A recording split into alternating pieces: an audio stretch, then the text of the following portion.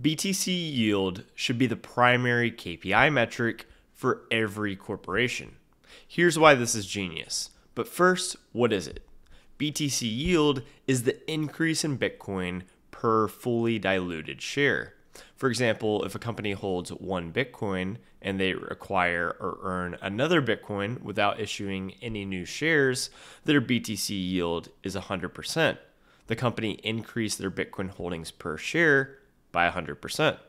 This is a really strong KPI for every corporation to track.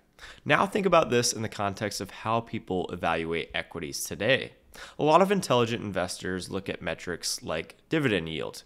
For instance, a typical company in the S&P 500 might offer a dividend yield of anywhere from 1 to 3%.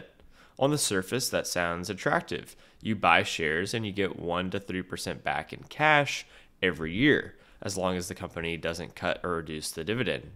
You can do whatever you want with this cash, but there are a couple of major problems with this. First, you're getting paid in dollars, money that can be printed at will. Sure, you get the cash, but no one really wants to hold on to cash for the long term. You're either going to spend it or reinvest it in something else. So in a way, the company is signaling, we don't know what to do with this money, so we're giving it back to you. It's an admission that they're not a growth company anymore, that they've run out of good ideas. The second problem is that the yield is very small. Earning 1 to 3% sounds okay, but that's a low return in a currency that's constantly losing value.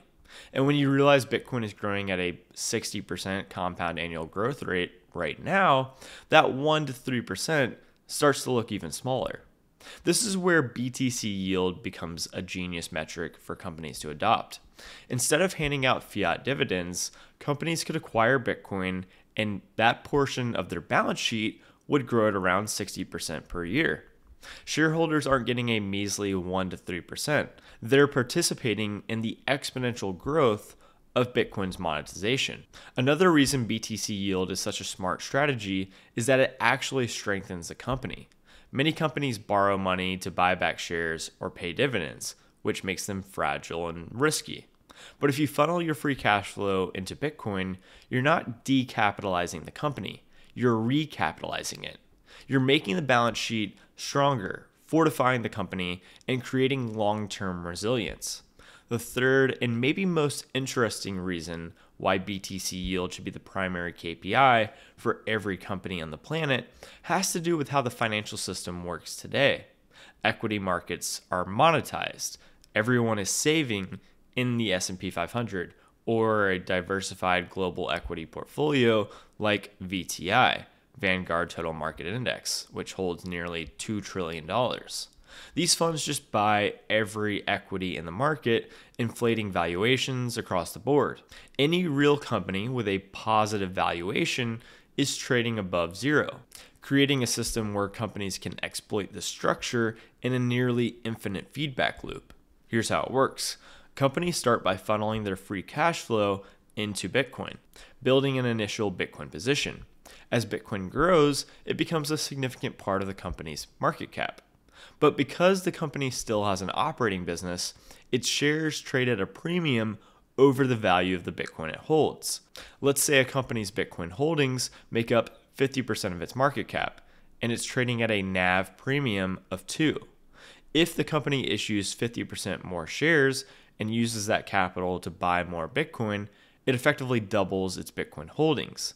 That's a BTC yield of 100%. And because the market continues to value the company at a premium, even after issuing more shares, this process can be repeated indefinitely. Look at what Michael Saylor has done with MicroStrategy. He's issued more shares, bought more Bitcoin, and the company's stock still trades at a premium.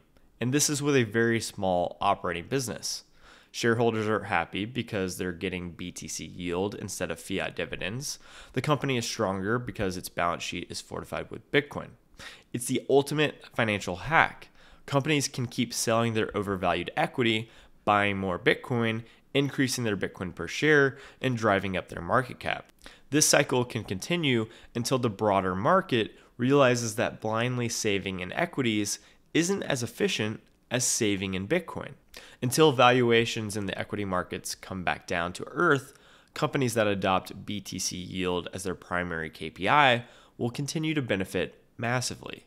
Shareholders will see huge gains, companies will become stronger, and this arbitrage opportunity, sell overvalued equity and buy Bitcoin, has the potential to keep running until the world wakes up and realizing they should be saving in Bitcoin, not equities.